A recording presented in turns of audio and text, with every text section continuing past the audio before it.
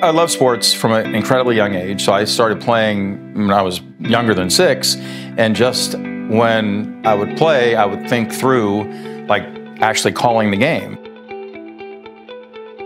I would watch the baseball game of the week and come back in the house, and I would rebroadcast it, like on the ceiling fan in the bathroom, off the family room, and so I knew early I either wanted to play or broadcast. When I was in Hawaii, working in media over there, I would do like 40, 50 games a year and developed a love for basketball at a higher level.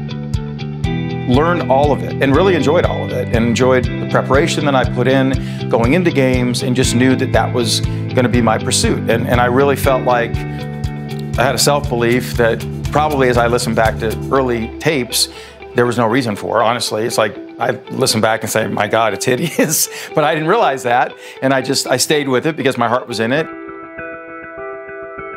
It's been an incredible adventure and journey. I never would have foreseen it when I got hired by the Hornets in '89. I'd never been to Charlotte, and it turned out that was the first opportunity in the NBA with the Hornets.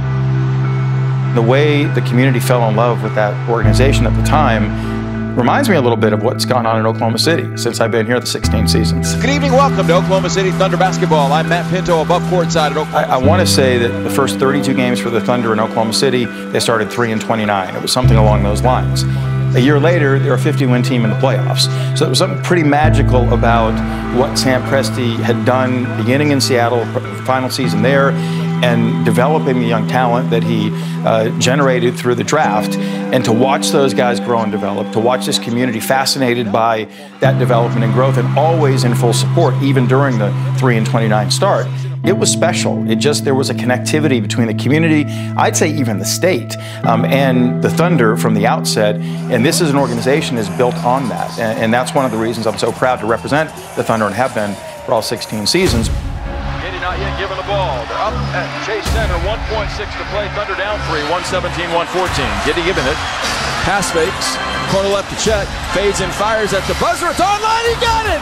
Chachinka Thunder money ball. Just couldn't imagine 3,000 games or 34 seasons, or being blessed at the level that I have been to call games for players that are Hall of Fame players, to develop relationships along the way. Down the lane. Dub is fed by Giddy. Bounce pass off the right wing for the right-hand sledgehammer slam. Timeout, Houston. I believe radio will always have a place, and it's a special place for kids growing up learning to love the sport. I know I remember calls with Johnny Most of the Celtics when I was growing up, and then when I was in LA, before I got that first broadcast job in the NBA, Chick Hearn with the Lakers. Those guys, help form an imagination for the sport that allows you to grow and feel closer to the sport. To the baseline, jump passing low to Zubac, whose dunk is blocked by Holmgren.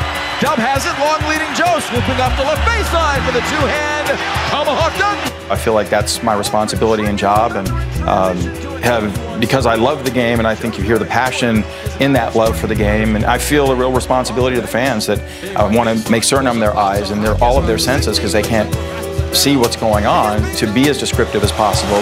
He is cool, calm, confident, consistent, and is he ever clutch?